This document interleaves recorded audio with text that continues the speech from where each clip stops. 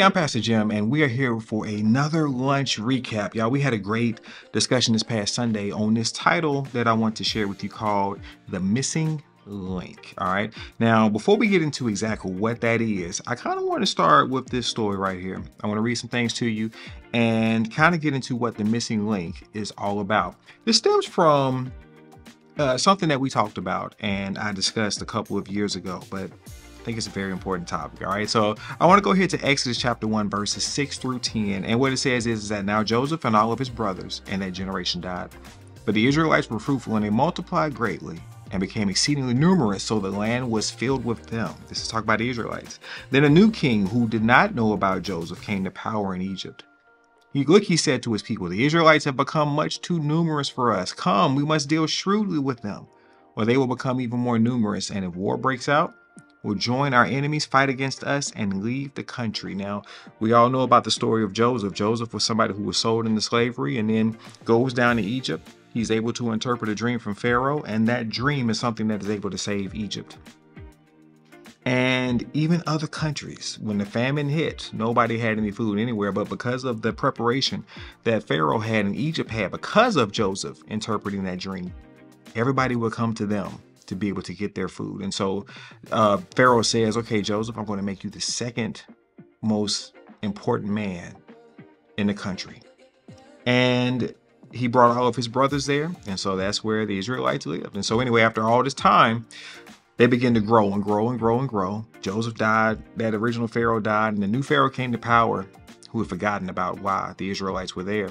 And so he says, look, if they, if there's a war that breaks out, they're going to outnumber us. So we need to do something with them.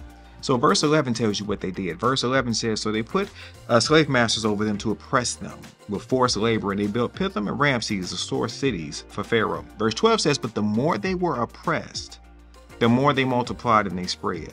So the Egyptians came to dread the Israelites, and they worked them ruthlessly. They made their lives bitter with hard labor and brick and mortar and with all kinds of work in the fields. And in their hard labor, the Egyptians used them ruthlessly. If you want to know how the Israelites became enslaved in Egypt, this is what happened. And they were in slavery for, they say between maybe 430 years. And so what happens, all right? Well, we all know what happens, but let's look at it. In Exodus chapter 3, verse 1, it says, now Moses was tending the flock of Jethro, his brother-in-law, the priest of Midian, and he led the flock to the far side of the desert and came to Horeb, the mountain of God. And there the angel of the Lord appeared to him in flames of fire from within a bush. Moses saw that though the bush was on fire, it did not burn up. So Moses thought, I will go over and see this strange sight, why the bush does not burn up. And when the Lord saw that he had gone over to look, God called to him from within the bush, Moses, Moses. And Moses said, here I am. So what we're reading is that Moses goes to see why the bush is not burned up. And when he gets closer to where the bush is, it says that God calls him. And I was wondering, and I asked the question, well, why is it that God is calling his name? I think the reason that God was calling his name through the bush is because God was making sure that Moses knew that God, this bush, this thing that was on fire, knew who Moses was. It called him by name.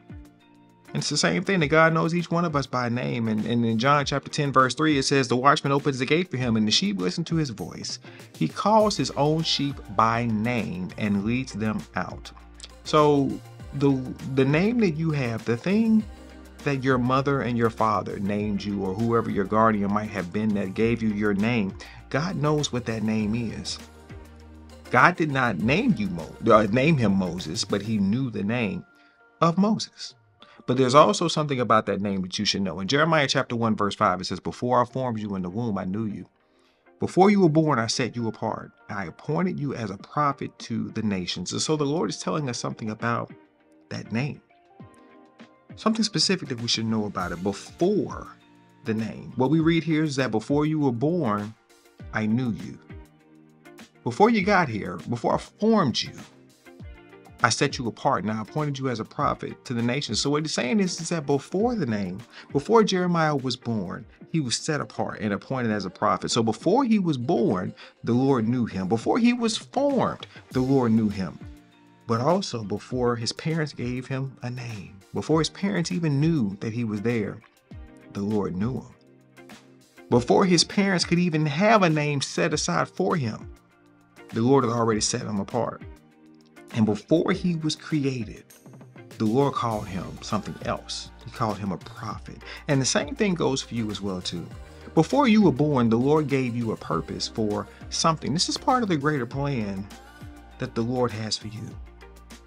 You each have a name, and the Lord knows that name, but he also knew you before that name, and he also has something specific that he designed for you. Your purpose predates even your name. So let's talk more about Moses. So in Exodus chapter 3, verse 5, it says, the Lord said to him, do not come any closer. God said, take off your sandals, for the place where you are standing is holy ground. And then he said, I am the God of your father, the God of Abraham, the God of Isaac, and the God of Jacob. And at this, Moses hid his face because he was afraid to look at God. The Lord is telling Moses, not only do I know who you are, I know everything about you. Take off your sandals. He knew where he was standing. Don't come any closer. Take off your sandals. I know what you got on, Moses. I see the things that you are wearing. The place that you are standing is holy ground. I know at this exact moment where you are, Moses.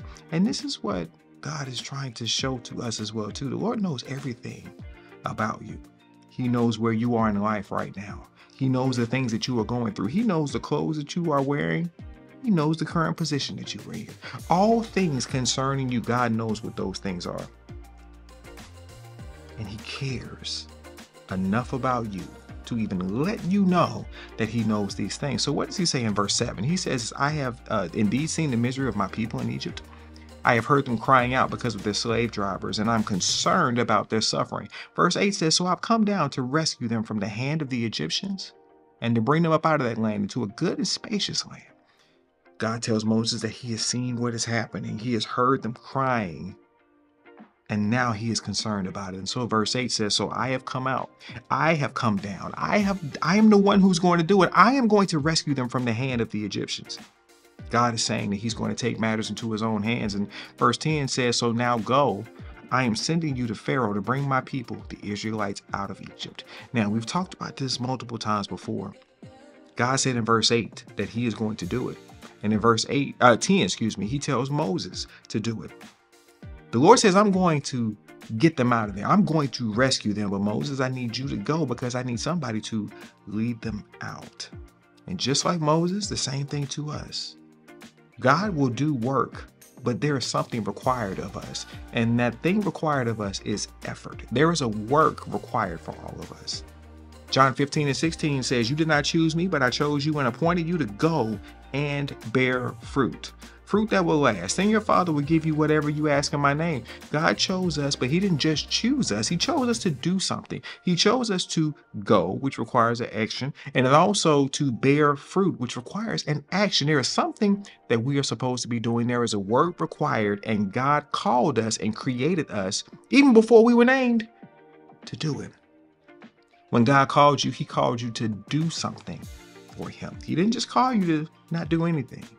He called you to do something for him. In Acts chapter 1, verse 8, it says, you will receive power when the Holy Spirit comes on you, and you will be my witnesses in Jerusalem and in all Judea and Samaria and to the ends of the earth. When you receive the Holy Spirit, you will be his witnesses. You will do something for him.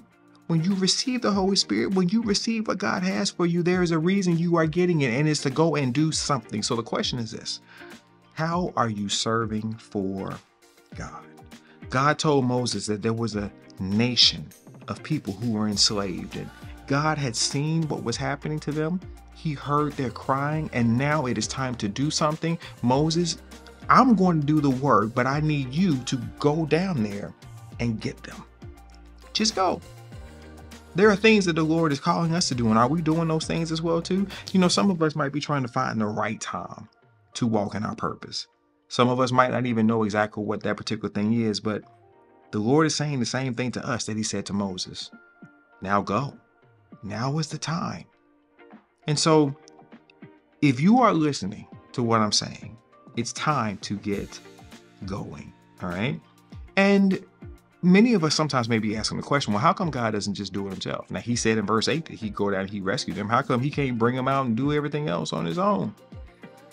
Well, you know, that's a good question. Why does God not stop world hunger? Why does God allow suffering?